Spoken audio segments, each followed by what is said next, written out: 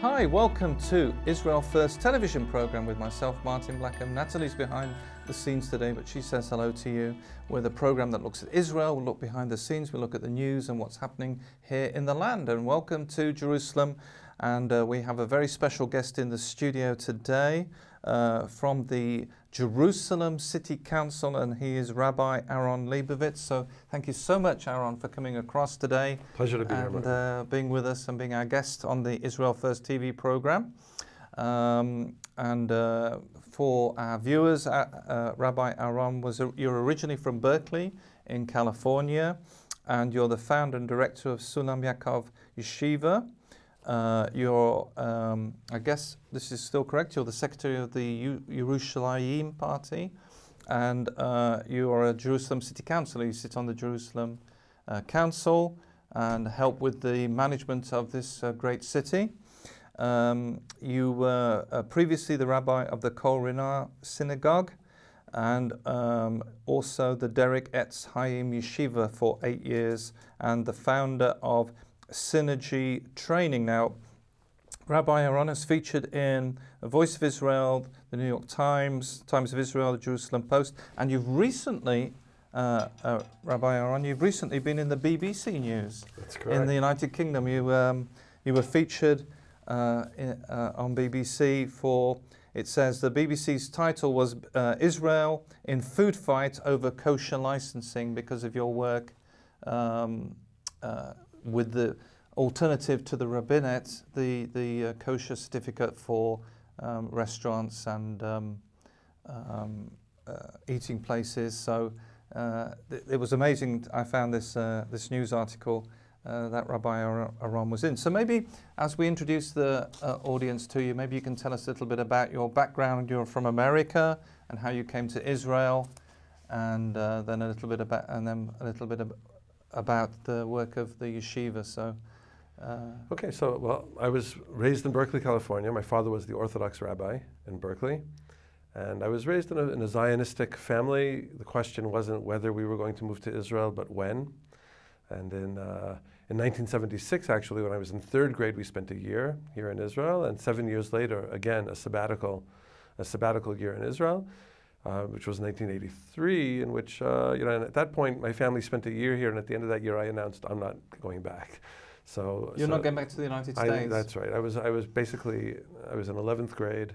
The family clearly was going to come and live in Israel at one point or another, and I was happy here in high school. I really had found that, what began as a very rocky transition. By the end of that year, I really felt very much at home, and I kind of challenged my family. I said, "Well, I'm here to stay," and sure enough, thank God, my family actually came on Aliyah, immigrated to Israel at the end of that year. So I was here alone for 1 year. Served as an officer in the IDF in the educational force. Really fascinating service, working on Jewish identity and democratic identity with officers in the IDF. Helping them understand the Arab-Israeli conflict and the complexities and how it's couched in history, following that, really stayed in the area of education, actually higher Talmudic religious education, and founded a number of educational institutions. I'm privileged to have ordained 22 rabbis in my current rabbinic college, and it was 2011 where I was kind of the activist in me, which I suppose was dormant from my Berkeley childhood. The activist in me was awoken. Because in the time that you were living in the States, there was a lot of in California. That was a time of a lot of activism about a lot of issues. Well, Berkeley was really the cradle of the anti-war movement.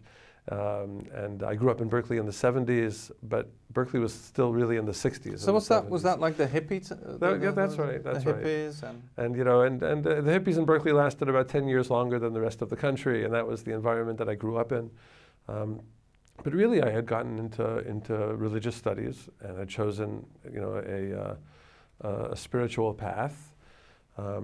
And then in the summer of 2011, really around the housing protests here in Israel, there was a huge wave. Which was because people can't because of the cost of houses in Israel, it was very, for young couples especially, to find somewhere to live and to come into Jerusalem or Tel Aviv and to find a, somewhere suitable to live as a married couple. It was very difficult. That summer, basically, the Israeli middle class took to the streets to express their frustration that the lives they imagined for themselves seemed out of reach, and particularly owning a home.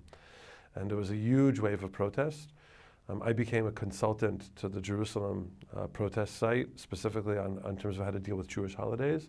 The fast day of the 9th of Av, which is a fast day commemorating the destruction of the temple, falls in the middle of the summer.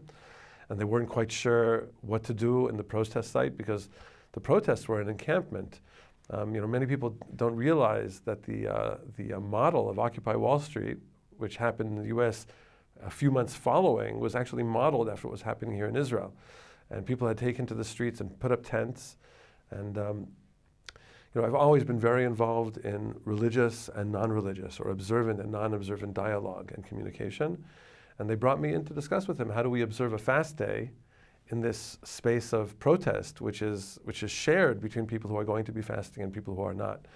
And I met a group of young activists in Jerusalem. I was probably at least 2 decades older than many of them. And at the same time, I realized that we can't just cry over the destruction of the temple. We have to really rebuild society and rebuild a just society. And became part of that group, who are known as Yerushalmim. By the way, I'll just add that in the intro, I've been promoted in Yerushalmim. I'm actually now the head of the party, not only the secretary of the party, but actually the head of the party.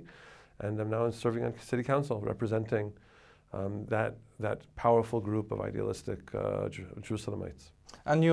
And the Jerusalem party isn't just in the city council. I understand you also have a member of parliament. Is that right? So Rachel Azaria, Knesset member Rachel Azaria, who founded our party, has taken a seat in the Knesset as part of the Kulanu party, led by the Minister of Finance, Moshe Kachlon.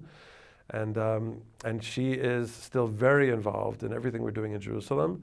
So for sure, since the last time we met, the Yerushalmi party has taken a step up and become active. We always were active in national issues, but now we have a representative in the parliament as well.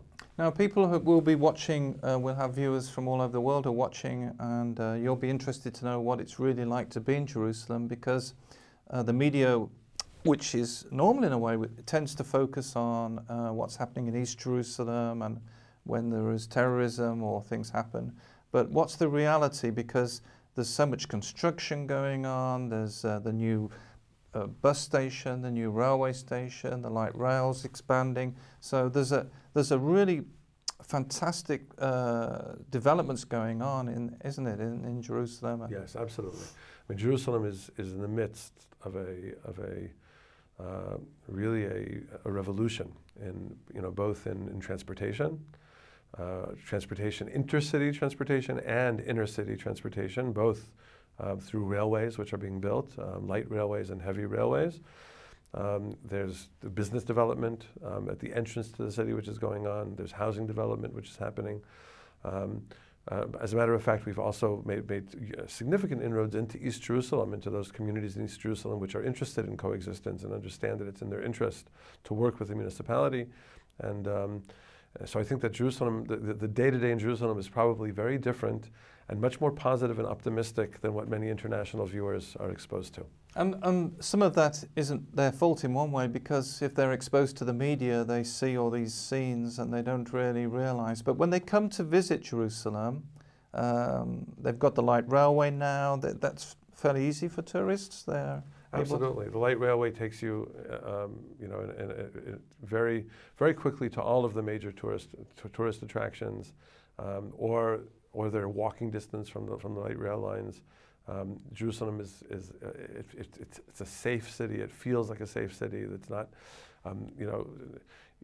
despite the fact that the media looks to highlight any particular incident, the overall sense is a city which has a very, very low crime rate, almost no violent crime, and if there are security issues, they are very, very contained and minimal. Thank God. And the security is always being looked at. You've got a new camera system I understand that's not just in the old city, but it's being installed into the new city to help with the security issues and. Yeah, I mean, it's also the cameras, and it's also the tremendously experienced and adept security forces that keep us safe on the streets. They are very visible.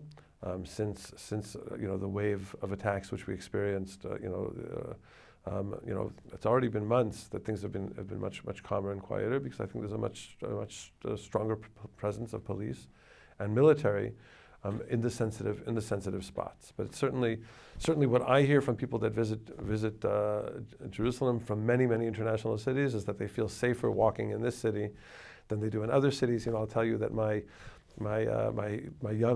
11-year-old son was out with his youth group until 11:30 at night a couple weeks ago, and my wife and I went to sleep calmly, and knowing that he would come home and let himself in and just whisper to us that he's home and everything's okay.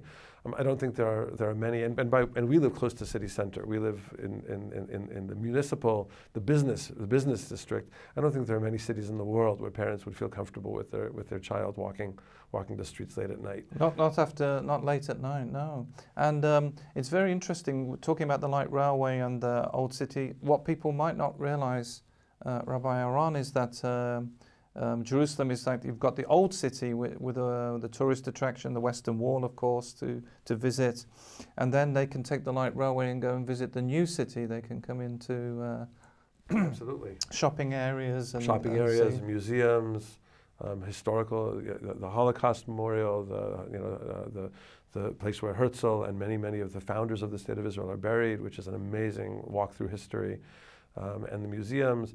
And as a matter of fact, we also hope that within a short year there'll be a public rental of bicycles for tourists, where they'll be able to swipe a credit card and pick up a bike automatically, and as exists in many cities in the world. And another way to mobilize, to be mobile between these different sites. Is this going to be an electric bike or what we call in England a push bike? No, we're not looking at electric bikes, and we've mapped out the routes in Jerusalem which are fairly level. By the way, it's a myth that you can't ride bicycles in a hilly city. I grew up in Berkeley, which is near San Francisco, and we all rode bicycles.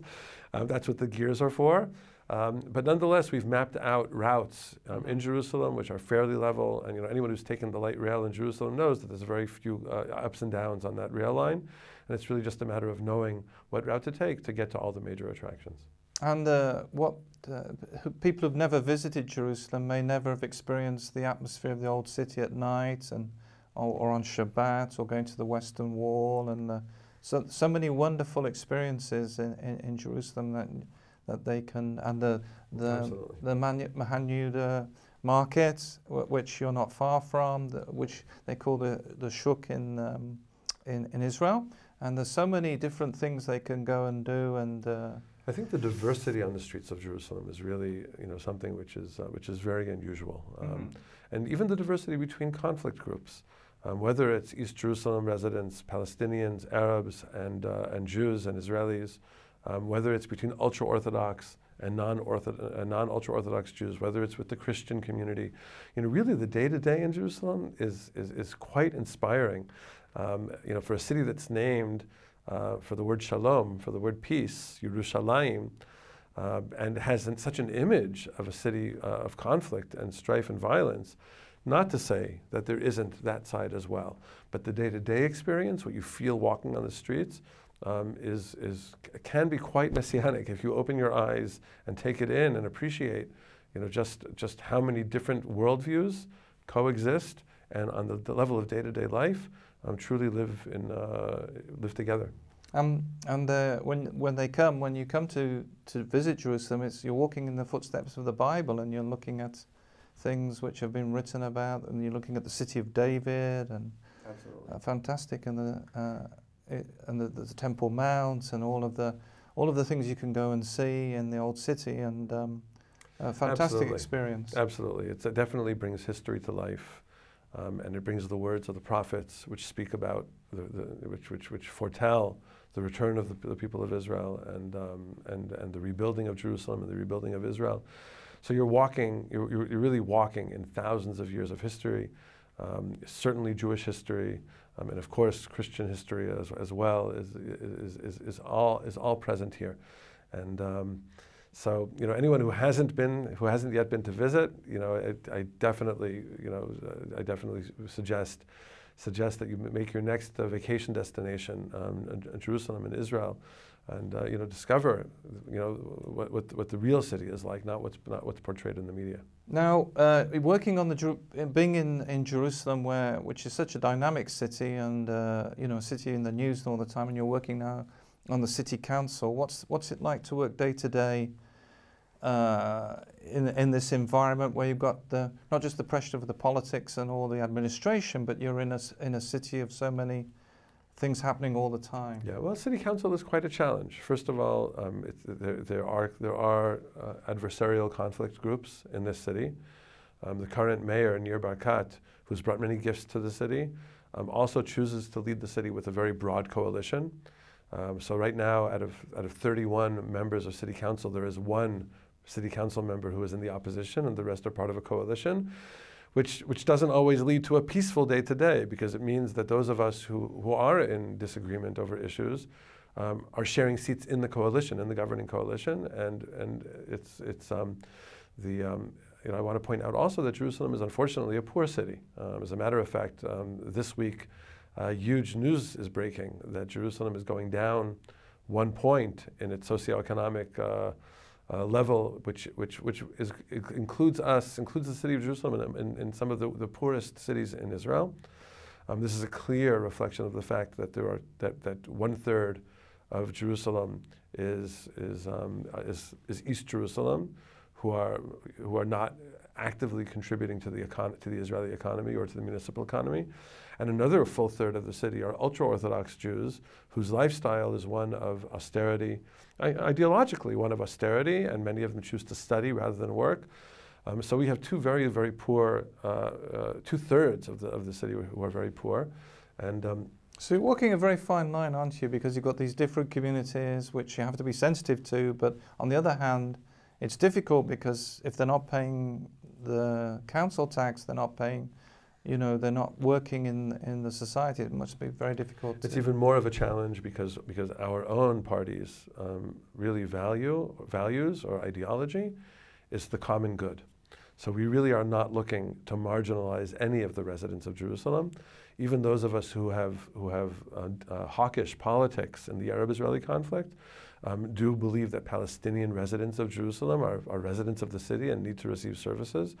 And because of that, we are committed to fair play. And that's not to say that we're not conflicted and there isn't a battle for resources. So it's a very delicate walk. And that's one of the things that brings me as a rabbi. To me, this is a spiritual quest. In other words, how do we resolve our differences in ways which don't divide, but ways which create unity? And that to me is the ultimate challenge. It's not kumbaya, because when you have to draw a red line and fight a battle over something which is just, then you have to do that. And you know, pulling out the guitar and singing doesn't make the disagreements go away. And at the same time, a very deep and strong commitment to maintaining Jewish unity and also maintaining Jerusalem as a city which has international aspirations and connections and vision. I would even say universal vision. You know, how do you maintain all of that at once? That is the delicate and very difficult dance that I'm passionate about right now. And do you get opportunity, because there are other rabbis, I guess, in the council? Do you get chance to meet together as rabbis, or? So we definitely interact as rabbis. As a matter of fact, in my own party, there's a Reform Jewish rabbi who has a very different spiritual path than I do, and yet we share this vision of the common good for the city. And of course, there are also ultra-Orthodox rabbis, and we differ greatly as a modern Orthodox rabbi, you know, one who is engaged in the secular world and engaged in general culture. I definitely do not see eye to eye on many issues, and yet when the time comes for the afternoon prayers, and we need to gather a quorum of 10, so we're counting each other and we're praying together to the one true God of Israel. And So I think that there is a sharing that's happening on a deep level, despite the fact that that sharing is, and the Jewish tradition has a great, from time immemorial, the Jewish tradition has been one of disagreement within unity. If you open up the Talmud, it's really a book of disagreements, of rabbis who disagreed with one another, and that's part of our passion for truth. A positive disagreement. It's not, if I can put it like that, it's a way of digging deeper. It's a passion for truth, and it really springs from a monotheistic faith that there is such a thing as truth. But also a sense that it can be elusive to the human mind, and that maybe perhaps it's big enough that it also contains elements which seem contradictory to us, but from a divine perspective are actually completing one another. And I feel like that again is the reason that this is holy work to my mind. And talking of that, the audience will be very interested to know, because of your work with the Christian community, and how do you feel about there's a lot of Christians now becoming interested in Israel, becoming interested in Zionism, becoming interested in Jerusalem, suddenly wanting to learn from the Torah, and how is it for you, all these things? To me, first of all, it's very clearly a blessing. Despite the fact that we have deep theological differences, and we're all aware of those theological differences, I think we also share a tremendous amount, and I think that the work that the world needs to bring it closer to God and closer to good, there are many things that we can do together. I also believe that there's a place in me which is very pluralistic, and it simply comes from a certain sense of when all is said and done, but then again, what do I know? How much of the world is mystery, and that leads me to a place where I really feel a deep respect for people who have different opinions, and I think that also is a crucial element of bringing more light and love to the world, having that perspective. I will say that I feel like there's it's important to me that the Christians that I've developed relationships with are, don't come and approach the Jewish people with an agenda of conversion, and that's a sensitive issue for us, and I don't think that that's a secret. But I have found that many Christians understand and appreciate that an encounter has to be a respectful encounter. It has to be an encounter which is very upfront about what's shared and what's not shared. And in that respect, I believe that when Jews and Christians cooperate with one another in the correct way, God smiles. And it's amazing that this is happening in this time of, Jerusalem is changing, and Christians are starting to take an interest from all over the world. And, there'll be people watching at home who are so excited to see you, and, that this is really an answer to their deep longing to know depths from the Bible, and to see Jerusalem. And Jerusalem is now being, its 50th year next year. That's right? We are entering the celebrations of the 50th year of the re-unification of Jerusalem, and that is it's a celebration of an amazing miracle, and we stand to.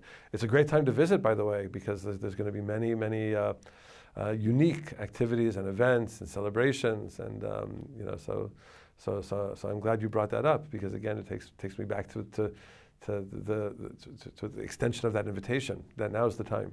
Thank you so much for coming across today and joining us. Thank you so much for being with us on the Israel First television program. Great to have you with us, and we look forward to seeing you next week. So today we are learning the 9th letter of the alphabet.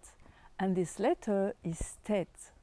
And the letter Tet also represents goodness. And one of the words we start with this letter, Tet, is Tov, which means good. And so you will say, Ze Tov, this is good. Ze Tov, this is good. And also the first time when you see Tov in the Hebrew is very important, and is in Genesis 1:4. When God is saying, God, which is the name Elohim, saw that the light was good. And this is the first day in Genesis 1, okay? So this one, when we see the letter Tet, is to look at the goodness. And God is good all the time. So He's called the one who is good and who does good, which is very important because it's a very important precept. God is always good. We don't always understand His ways, but He's good. So in Hebrew, it's like Tov ou Metiv. So Tov is the one who is, and Metiv is the one who is doing good. So God is good, and what He's doing also is good, okay?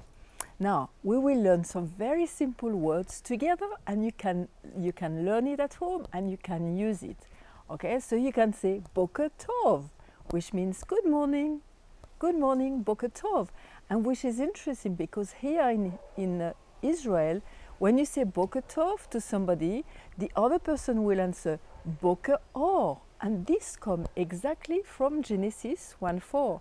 You see, the Hebrew letters really carry all the things from the Torah, from the Bible, and people are using it in daily life. So Boker Tov, and the other one will say Boker Or, because Or is the light, and that is what we saw in the passage, which is like God saw that the light Or was good, Tov, okay? Another one to say good night, Laila Tov, good night. And before the night, we say Erev Tov, which is good evening, Erev Tov. You see, we've learned again some few words in Hebrew today, and we will see you next time. See you for this time. Bye.